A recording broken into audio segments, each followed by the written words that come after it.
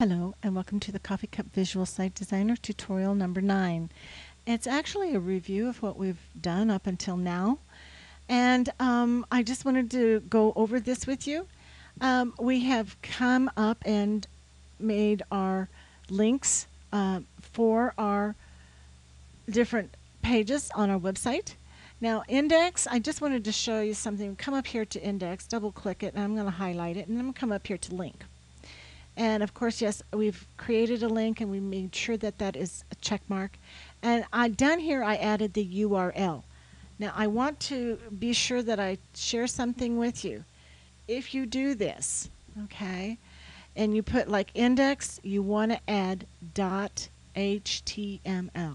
okay, extension on there. Otherwise, it will not show up and it will make you crazy until you realize what you've done or what you have not done.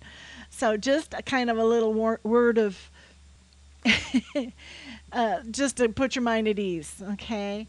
And the same way with all of your links, that's what you want to do. Like the message board is the same way. It's a message form, I think, and .html. Okay? And if you actually want to see, and we of course be sure that this got a check mark in the create link. And the only one that I don't have up done is an About Us page.